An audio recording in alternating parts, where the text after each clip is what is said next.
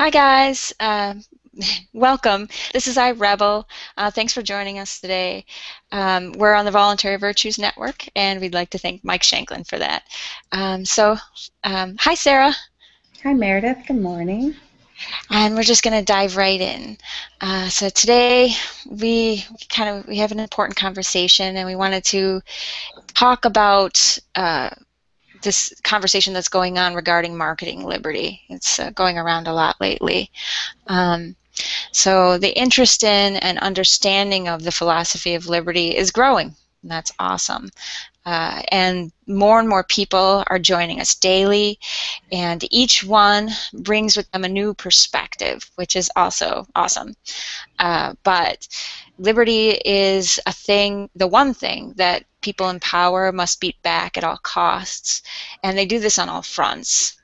So therefore, when marketing liberty, we should strive to be precise in our words and our thoughts in order to steer clear of traps that are laid out before us. I'm sure there are more, but in this conversation I wanted to focus on three of these traps that have a great potential to undermine our cause. And these three are collectivism, moralizing, and bigotry. And they're sometimes hard to spot and unfortunately are ingrained into all of our thinking. Collectivism sacrifices our individuality, and moralizing sacrifices our compassion and our growth, and bigotry sacrifices our rationality. You can't really be rational when you're bigoted. So,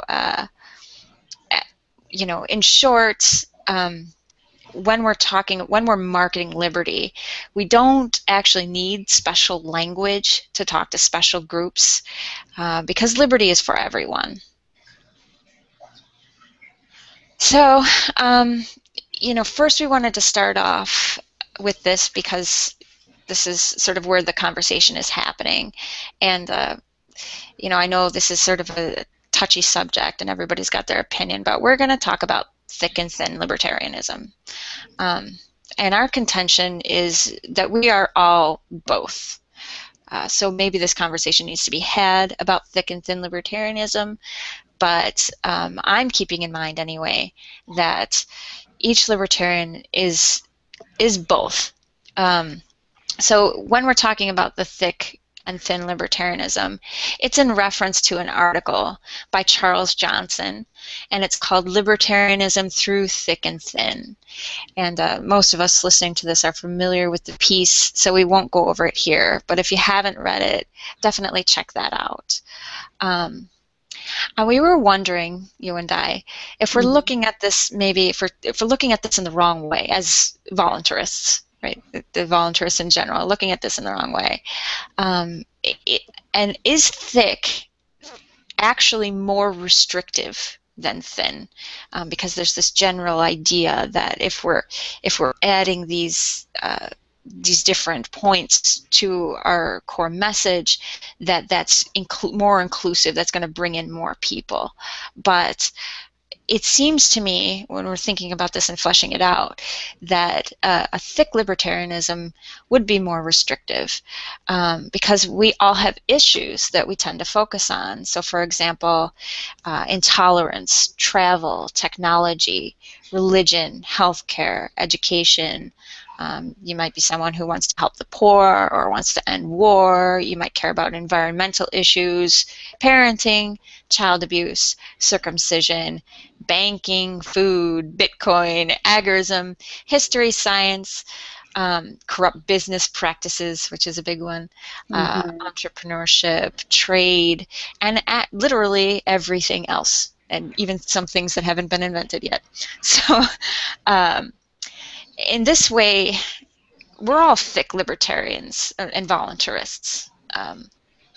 But when we infuse any of these issues, or any of our personal moral issues, with the message of liberty, we not only change the philosophy, but we crowd out those who have a differing opinion.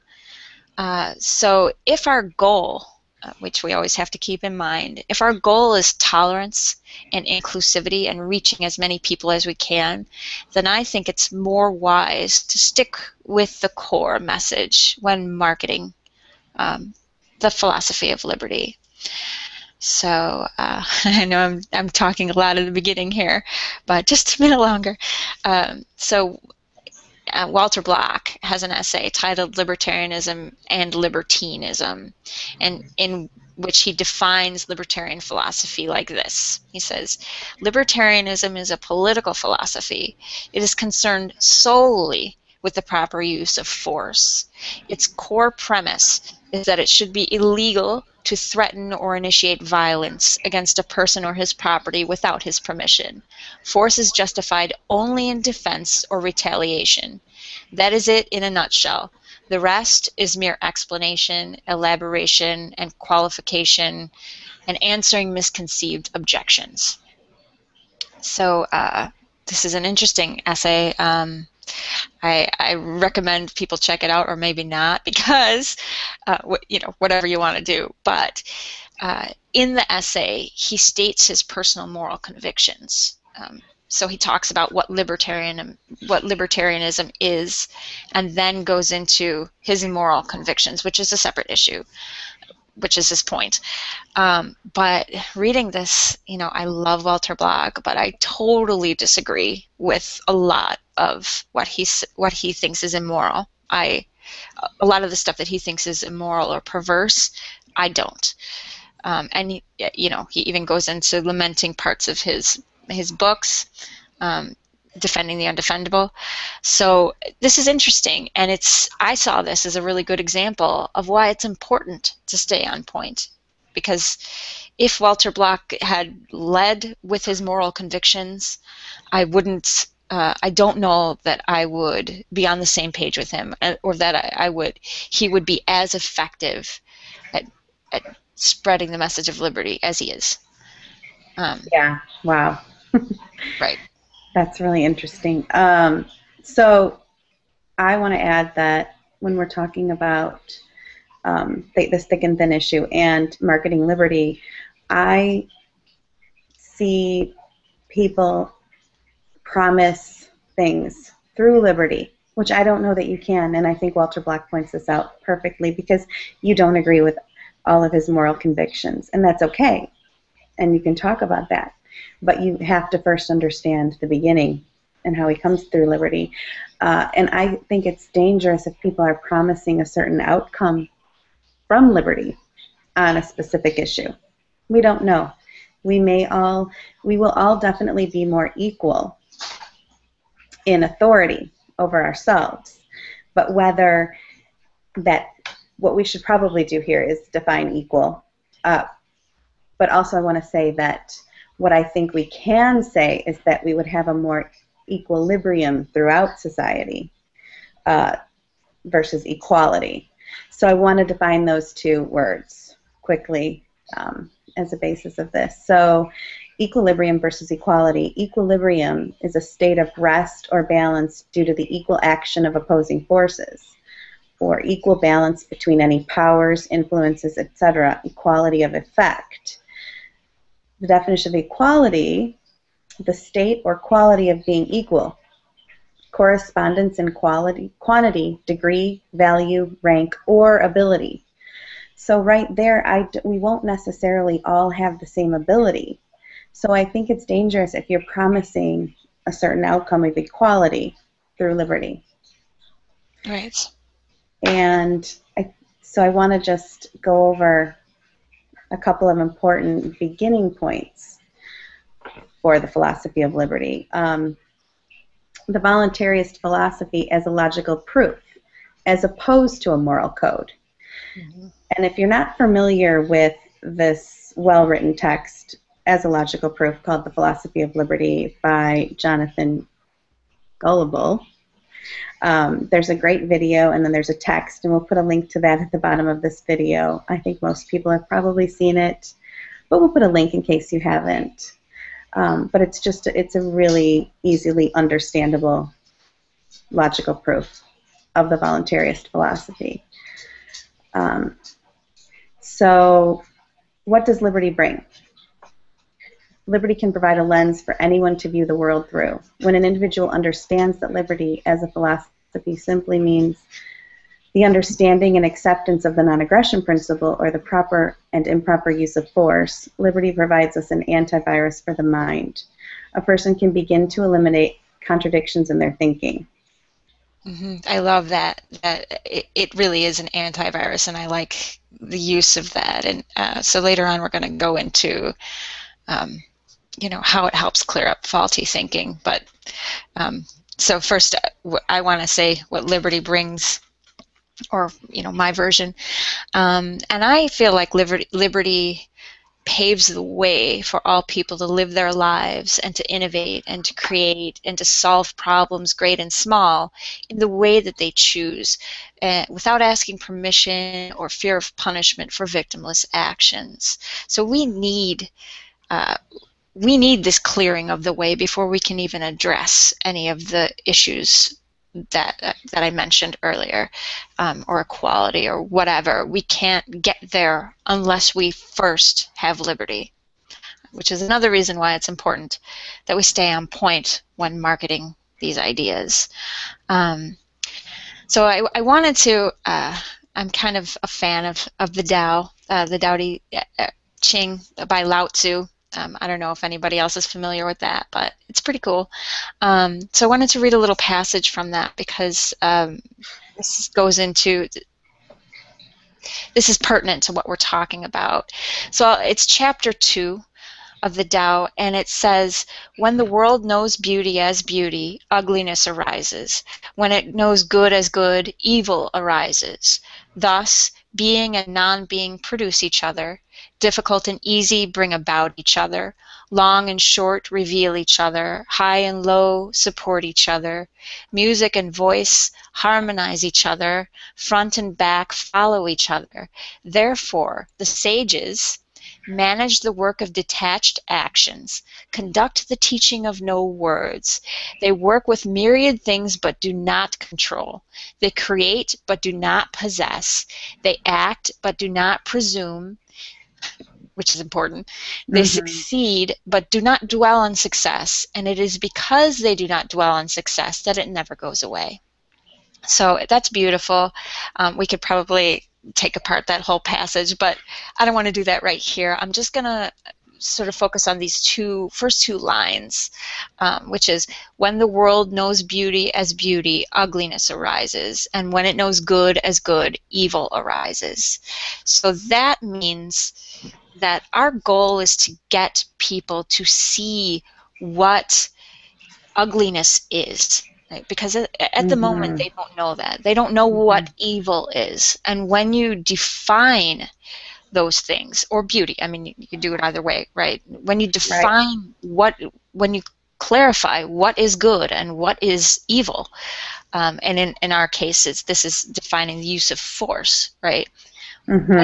When a person understands that, these things arise. You can see it makes things clear in your head. What is beauty, what is ugly, what is good, and what is bad. So I just wanted to stick that in there because I thought it was relevant, and I love that the whole chapter in the book. So yeah. Yes. So in that theme, what is our goal as voluntarists? So David Gordon writes in the introduction to Egalitarianism as a Revolt Against Nature by Rothbard. Rothbard points out that philosophy is a guide for action. In Why Be Libertarian?, Rothbard asks the basic question of all: why should libertarian theorizing matter to us? Why care about liberty? The answer cannot be found, he contends, in the narrow pursuit of individual advantage. Only the love of justice suffices. And I completely agree with him in that. It is a love of justice. So I wanted to add my point to that, because right now we live in a society based unforced compliance. That's the basis of our society. And our goal is to help people to understand that so that we may create instead a society that is based on voluntary interactions. And that's a big difference. Mm-hmm. We want to end central control and central planning and to recognize the authority that each one of us has over our own lives. And in this way, we will push humanity forward in great strides. And it's what's needed to solve all of the problems before us.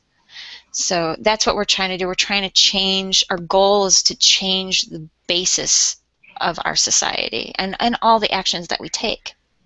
Right, right. And I love that he says only the love of justice suffices, because you don't even have to experience something yourself to understand that somebody else might be experiencing an injustice, and still know that it's important to realize that. Right. Yeah.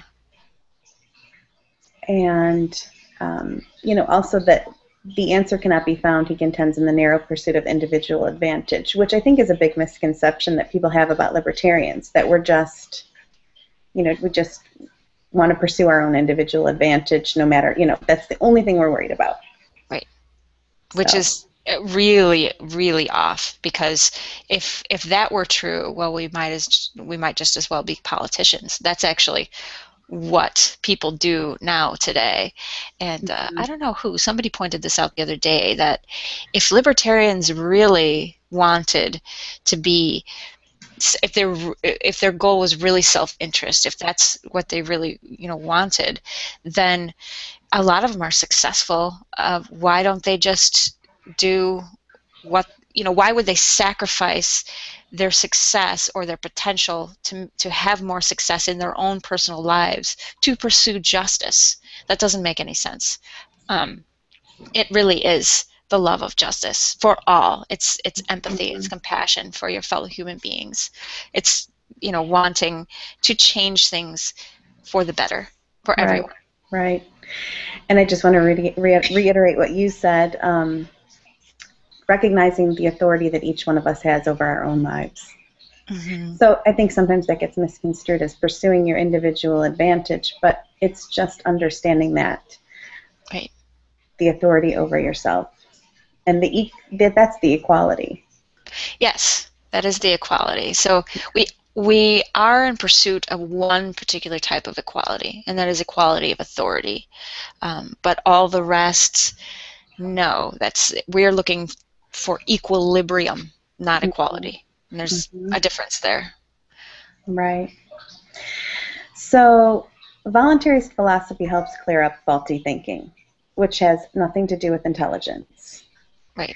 And once we as individuals understand and see the state violence, we begin to see and understand the solutions that are already here, or work to improve those solutions. When people are viewing the world through the lens of the state, the elegant solutions that exist right alongside the state are invisible or viewed as illegal or scary or risky. Take Bitcoin, for example. Through the state's lens, it appears as a huge problem, possibly illegal, rather than a means of exchange to bank the unbanked of the world, provide the opportunity for anyone to transact with anyone for pennies across oceans. So I think it's really important and I know for myself, once I saw what the real problems were, all the solutions that are happening now alongside are much more easily viewable for me personally. Yes. Yeah. And that's a huge marketing point for voluntarist philosophy. Absolutely, because you're wondering what voluntarism can do for you. Well, that's just the first perk, is that it clears up your thinking, which is wonderful. It helps in all aspects of life. So about that, I wanted to say that once one realizes that the line of acceptable behavior is crossed when one uses aggression as a means to an end, the way to view issues and make choices, whether they're personal or global, becomes clear. So we are no longer in an us versus them mentality, which is very destructive, and we're no longer lured by emotional propaganda. which is all around us, and people fall into these traps all the time. Um, and speaking of which, I have a short, I have a story about this. So to illustrate my point, I had a conversation with my daughter like about a week ago, and she's 14, and in her world, feminism is widely discussed. It's all the rage with the teens. It's kind of all the rage with everybody. Yeah, I know. Yeah, I talked to her about that too, but that's for a different time. So, but one day she was lamenting about this rape culture thing, that we live in a rape culture, and I didn't quite know what she meant, so I asked her to define it, right?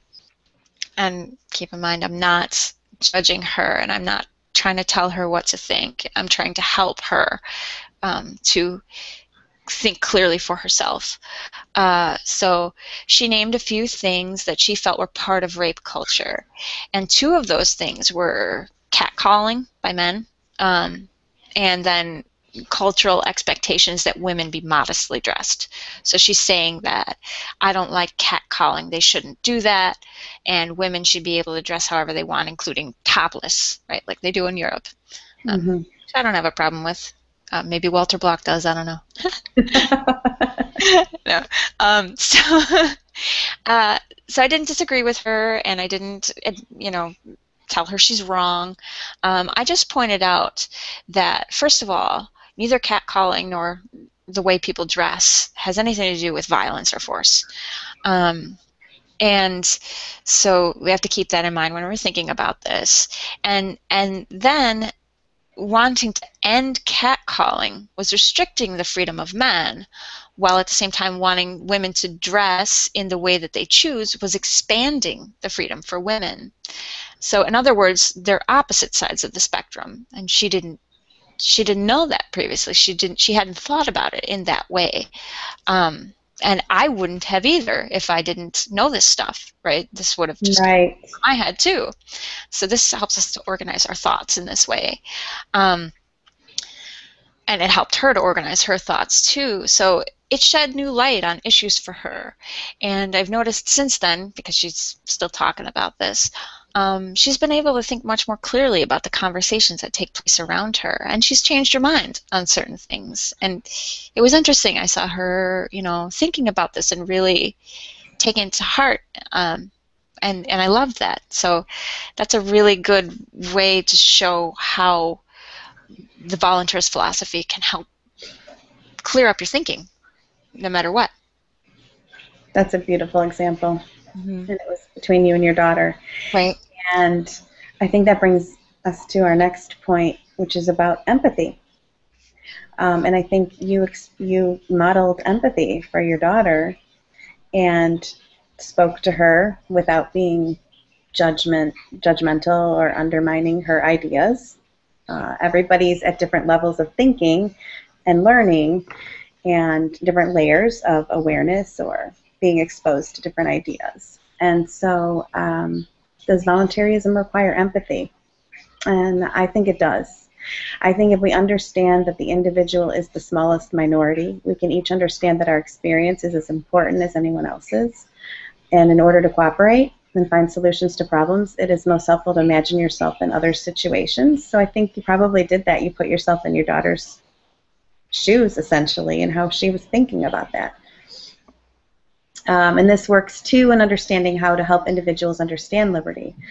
Also, when talking about liberty, empathy for another's cognitive dissonance can help break down the barrier to real understanding. Yeah, which is important. Mm-hmm. Yeah. And I think that brings us to our next point very eloquently, which is, do we need special languages to appeal to special groups? Yeah. So this is definitely part of the conversation that I see. And I see both sides of the conversation. I'm sure most of the people listening to this, unless you're, if you're new to voluntarism, welcome. Like we're really happy that you're listening to us. And if you're not, we're really happy you're listening to us too. But I think a lot of the people that are listening are already voluntarists, and they're seeing this conversation happening too. And I just wanted to weigh in on this. And I was telling you, you and I were talking about this, and It's funny because we've been listening to Thaddeus Russell on the School Sucks Project podcast, and um, we're both loving it. Every time he's on, I'm cheering. Mhm. And he's got a perspective. It's new, and I very much respect it and relate to it. I've noticed that a lot of other people in the School Sucks Project audience have been upset by some of the things that he said, but I feel like I get it. He hasn't upset me at all. It just made me think and really helped me fill in some gaps. And I've read his book because of this, which is A Renegade History of the United States, and I totally recommend it to everyone. Get it, read it. Um, and he speaks of how harmful moralizing is. And he does a good job at explaining that. And I agree with him. And I feel like his message is really very similar to what Larkin Rose says in his book, The Most Dangerous Superstition. Also, a highly recommended book. Mhm. Um, and, I don't know if anybody's noticed that, but I have. It's what he's saying might not look like it on the surface, but when you compare the two, they're very similar messages. Um, Yeah, I'm glad you pointed that out to me because I hadn't noticed that, but clearly y- see it. yes, right. They're both saying it's in the mind. We're not going to get to the we're not going to reach our goal unless each person understands these things in their own mind, because that's where the state lives, right? Hmm. Not in Washington, it's in the heads of everyone. So that's why it's important to keep moralization in check.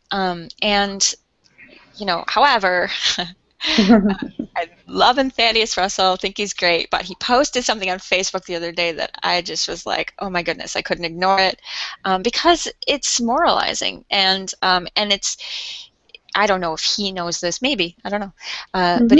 but this is a part of the ongoing conversation about marketing liberty, and I'll read it and you can see why. Oh, I just, as a side note, put the side note in here.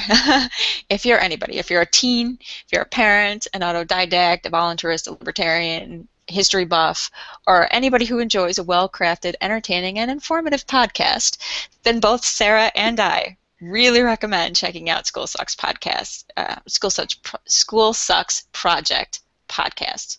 It's by Yes, Brent Venat. He's so awesome. It's how you and I met. It's the it greatest. is. Maybe we'll tell that story one day, but we're the Right. super fans. We are, definitely, if you couldn't tell. So, um, now, uh, Thaddeus Russell posted this, but he did not write it. So he's quoting somebody else. So I'll read it. So it goes, questions for libertarians. On average, how many times is it necessary for you to tell a low-income single mother that taxation is theft before she voluntarily stops accepting any government aid and graciously allows her child to go without medical care and starve to death for liberty? Now this is clearly snarky. Uh, and I read all the comments. There were tons. It generated lots of comments Hmm. from both sides, which is kind of what we're talking about. And I want to break this down. So what I see first and foremost is this is a straw man argument, because the state's not going to dissolve because people stop accepting welfare. And honestly, I've never met anyone or read anything that makes that claim. I don't think there is anybody. Well, okay. I mean, there are lots of people and they think lots of things. But if they thought that, they'd be wrong. The state won't dissolve because people stop accepting welfare. And also, it takes time and thought for anyone, single mother on welfare or not, to understand this philosophy. It's a lot of years. I mean, it took me years, it takes people years. And looking at different aspects at different times and listening to different people, it's a big thing. And also, most voluntarists take no issue with people receiving state benefits. And this is because there's an understanding that many have no other choice. I mean, we all use the roads. We all drive on government roads using our government-issued licenses. I really don't see a difference between that and receiving state benefits. And honestly, as just another side note, from my perspective, Hmm. there might be economists in the crowd that know more about this than I do, but I see the state as, they just take our money. right? They're just a group of people that likes to take the money from everybody else. And however we can get that money back into the society, our private economy, the better, right? And Mhm. even everybody pays taxes. Even welfare moms pay taxes. So I don't, you know, possibly, it would help the state to fall faster if everybody were on welfare. That's not what we have an issue with. So right off the bat, that's a straw man. Um, Mhm. and it comes from the dislike of the term taxation is theft. So it's based on a mindset that phrases like this are off-putting to certain demographics. Even if it's true, they don't want you to say it. So this, along with other popular phrases such as statism is slavery, taxation is theft, and statism is Mhm. slavery, they just think this one side of the debate, they think these phrases shouldn't be used. Um, and this goes along with another claim that runs through these circles, and it's one that asserts that some people, namely women, the poor, liberals, and minorities, need a kind of special language to understand or to take an interest in libertarian philosophy. And I just think that's not only untrue, but it's really insulting. Um, because uh, while we definitely need marketing, that's A plus on that one. Um, there are many ways to say it, but the message is already beautiful and universal. Mhm. It's something that everyone has the ability to understand, no matter where they are in life, no matter what demographic they are in.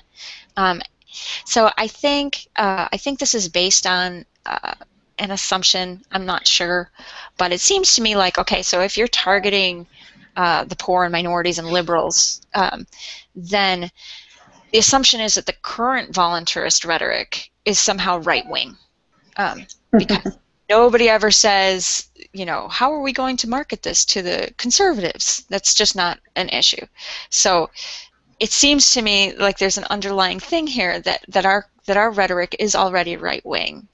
I don't see that as the case. It's not. In certain ways it sounds like it, and maybe it's true that more people come from the right than from the left into voluntarist philosophy. Maybe, who knows? Um, but Maybe. that's and I know I'm talking on and on about this, but just one more point. Oh, did you want to say something? No, I was going to clear my throat. Sorry. Oh, okay.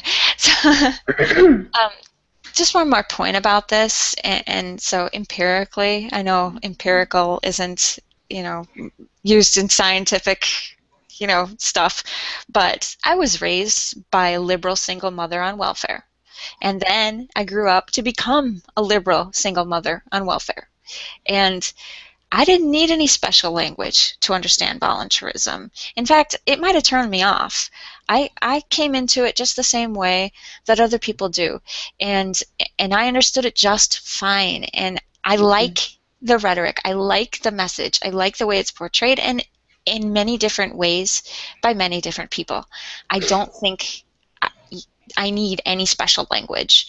And I would just like to point out that whether you like the phrase or not, taxation is theft and statism is slavery.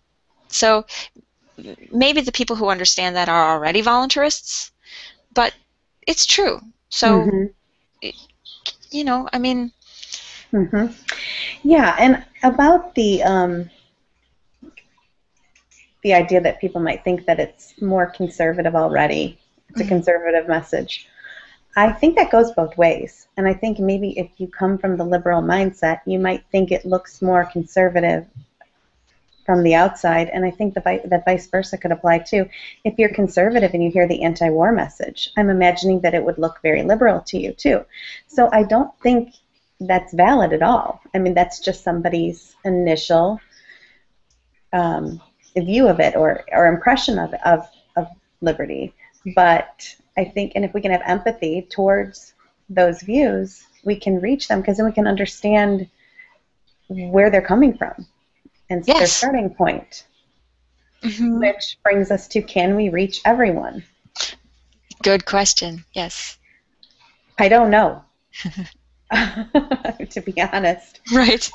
However, when it comes to liberty or voluntarism, if it be a pet issue or moral ideal, the most important concept to understand first is that all state power is wrong and a violation of the NAP, or the non-aggression principle.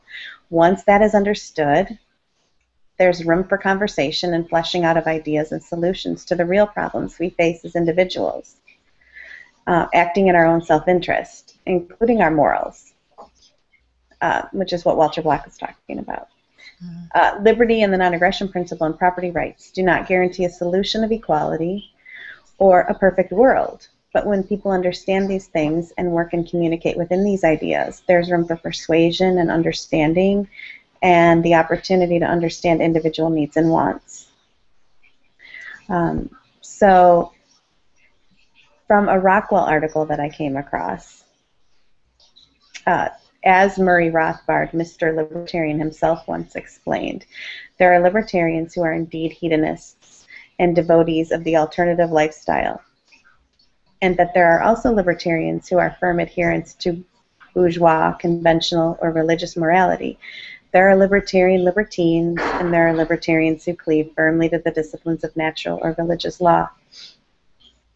There are other libertarians who have no moral theory at all apart from the imperative of non-violation of rights. That is because libertarianism per se has no general or personal moral theory. Libertarianism does not offer a way of life. It offers liberty, so that each person is free to adopt and act upon his own values and moral principles. Libertarians agree with Lord Acton that liberty is the highest political end, not necessarily the highest end on everyone's personal scale of values. So your heaven may be my hell, and my hell may be your heaven. And in liberty, we can all find where we belong. Right. Yeah, I love that. And he does reiterate what Walter Block was saying, that this is not a moral theory. You know, and I think it helps if we clear that up. And we each have our own morals. That's fine. And once we understand that, then we do have a greater chance of reaching everyone. Mm-hmm. Because, you know, by all means, talk to your own demographic, you know. Get the word out. Right. So I wanted to talk quickly about the non-aggression principle. And is the subjectivity in the definition of aggression a bad thing? Because I think that might be that is at the core of some of these arguments of the thick and thin.